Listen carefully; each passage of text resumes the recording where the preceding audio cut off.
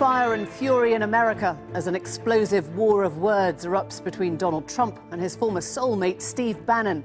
Could this be the spat that drives Trump's electoral base away? We'll ask Bannon's right-hand man and a woman from Team Trump 2020.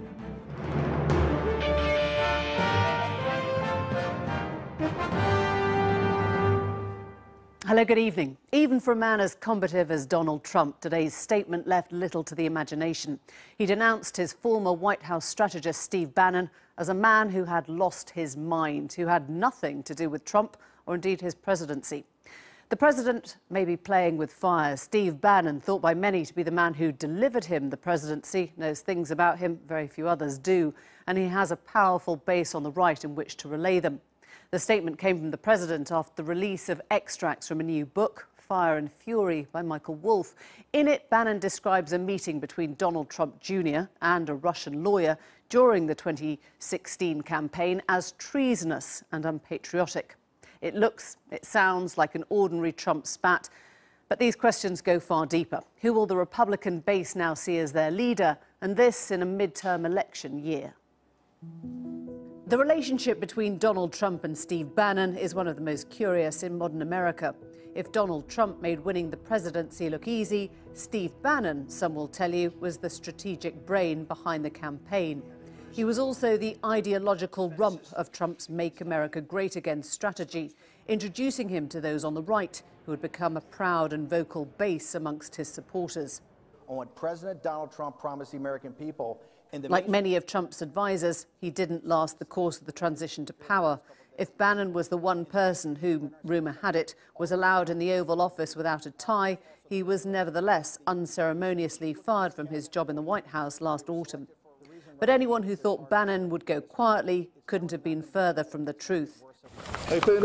He backed Roy Moore for the Alabama Senate race last December and is encouraging hard-right candidates to take on sitting Republican senators in almost every seat that's up for the midterm elections this November, part of what he sees as his broader populist war against the Republican establishment.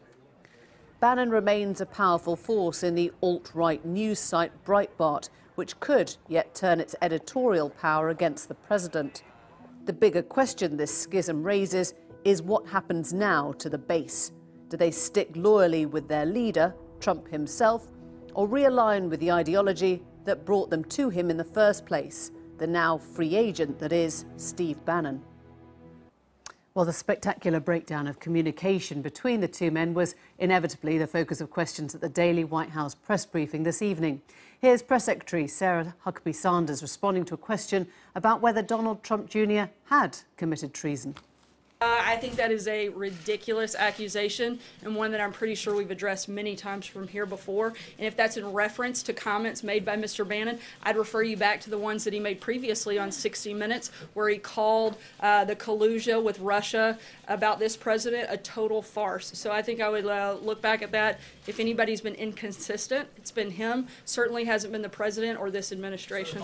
It's been reported that he was furious when these reports first came out about what Bannon was quoted as saying. Is that an accurate depiction?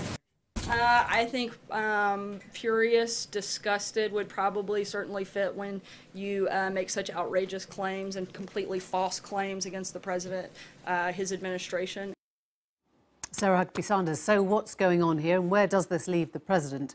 Raheem Kassam is a close advisor to Steve Bannon and the UK editor of his Breitbart News. Mika Mosbacher is a campaigner for President Trump who works on the Trump 2020 Advisory Committee. It's great to have you both. Thank you for joining us.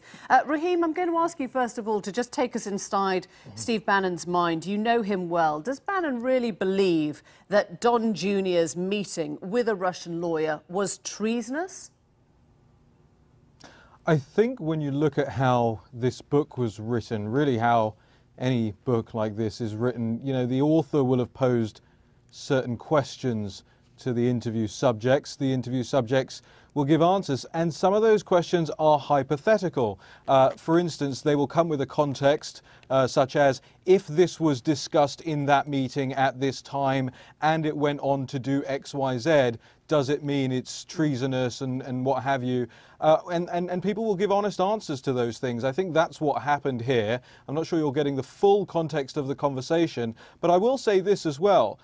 Steve Bannon was in the Pentagon during the Reagan administration. He's a naval officer. He understands what the Russia threat really is, outside of the sort of media obsession over how many Facebook ads they took out and so on and so forth. So he understands what the geopolitical threat is, and I think he takes that very seriously. So when he remarks that, you know, these people shouldn't probably have not been in Trump Tower taking meetings with senior campaign staff without lawyers in the room, I would say that's a fair thing to say.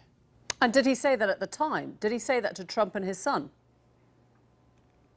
Well, I'm not, I wasn't privy to what was going on in Trump Tower at the time. I don't know who learned what when in that. I can't imagine he would have stayed silent if he knew that that was going on at the time. But again, yes, go ahead. Let me just ask you a couple of other things that Michael Wolff writes, which you might be able to shed some light on, though I understand you went with him throughout the whole campaign. He said that Trump's ultimate goal had never been to win. Was that your understanding? He called him befuddled Trump, disbelieving Trump, and then horrified Trump, quoting Bannon each time. Yeah, I think there was a point in which the campaign advisors had sort of conditioned the candidate Trump to think and believe that he wasn't going to win, that he didn't have a path to victory. One of the stories that's pretty well known over here is on the weekend, the Billy Bush tape weekend, tongue twister. You had the entire team sat around in Trump Tower, and the president-elect, the president candidate back then went around the room saying, what are my chances? And everybody was saying, well, 0, 0, 0, 0. This was the Access and he asked Bannon Hollywood what he tape, thought his chances were. That's correct. And Bannon said at the time, 100% metaphysical certitude that you're going to win. And at the time, the president didn't believe him. What? Candidate Trump did not believe Steve at that time. So I think the president had been conditioned, especially because people were jumping off the boat. Don't forget, the RNC was condemning him. Paul Ryan was condemning him. Chris Christie was condemning him. Everybody was leaping off the ship at that point, and there was only one person that stuck by him, and that was Steve Bannon. Let me just ask you one more on that line. This has come out in the book that Trump never wanted to finance his own campaign, far from it, that it was Steve Bannon who encouraged him to do so, and that Trump merely loaned money to it, some $10 million, which he then got straight back. Is that right? I don't know if he got it straight back. I would imagine that nobody really wants to finance their own campaign. But going into a situation where Steve Bannon joined the campaign, they were double digits down in all the battleground states. They knew they needed to spend money. Well, where was the money going to come from fastest? Was it going to be going around the country doing big donor lunches and meetings and all this kind of stuff? Or was it going to be asking the candidate to put his hands in his deep pockets and stump some of the money up himself? I think that's perfectly reasonable. And it's also perfectly reasonable, by the way, why you might not want to do that as a candidate if you're being convinced by so many people around you that you're onto a loser. The good thing about it is he was convinced to do it. He did spend the money. Steve did work on the campaign, and they did win. Let me bring Mika in. Thank you for being so patient. I just want to get to the bottom of some of those quotes from Steve Bannon. Mika, what do you make of some of these quotes? That Trump never wanted to win, that he was horrified when he did, that Bannon called it, and I quote here, the broke dick campaign. This was a man who was never intending to be the president, never thought he could be the president. I disagree totally. First of all, anointing Steve Bannon the kingmaker is a gross over-exaggeration. If anything, Trump won because Trump outperformed and outworked 17 candidates. He did over 250 rallies, and I've been part of 5 political campaigns, and most candidates are very scripted and kept in sort of a bubble. President Trump has some of the best political instincts I've ever seen. He was off script. What he said in terms of populism was all Trumpism. And like all campaigns, there were advisors that came and went, and they had certain roles at certain times. But Trump would have won 2016 without Steve Bannon. Well, let's throw it forward then. You're on the 2020 campaign, and before that, of course, we've got the midterms. Are you worried that Bannon and Breitbart, if you like, will pit itself against Trump now, putting up candidates of the hard right, which may make it very hard for him to keep the Senate? I don't think Breitbart wants to get labeled fake news like CNN.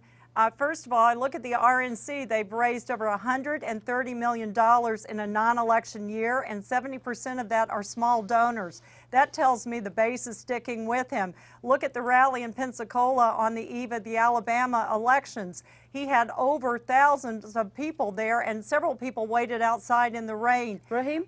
Steve Bannon had broken with the president over Roy Moore because the president initially supported Luther Strange. Okay. So we already were seeing a slight break in that relationship. Raheem, do you think that the base now goes with Bannon, or does it stick with Trump? I think it sticks all together, and I think Mika is mischaracterizing what's going on here. I think if you look at what Steve Bannon is doing, if you look at Breitbart News, it's still the only news site in the world and in the United States that truly endorses. You see, we don't hide our political affiliations at Breitbart News. It's the only site that endorses the MAGA agenda. And Mika, I don't think it needs to be an either-or situation. I think you're right. When Donald Trump is himself on the stump, he has the best political instincts of anybody in the past couple of decades, at least, in order to build that base and get those people out voting and get them to the rallies and all that kind of stuff. So I don't think you need to worry about that. And throwing threats around about calling Breitbart fake news if we don't toe the line it's kind of silly. We're not on different sides here. This is a man who's I'm accused the president's son of treason. I'm saying fair reporting. Okay, so this is a man. Oh, the treason comment is outrageous. Can they make outrageous up? Comment. I agree with Sarah Huckabee Sanders. That's not a report, but that wasn't a report on Breitbart News. That's a comment made by a private individual to a book. You can't conflate the two. Okay, thank you both very much indeed. Thanks for coming on. Good point.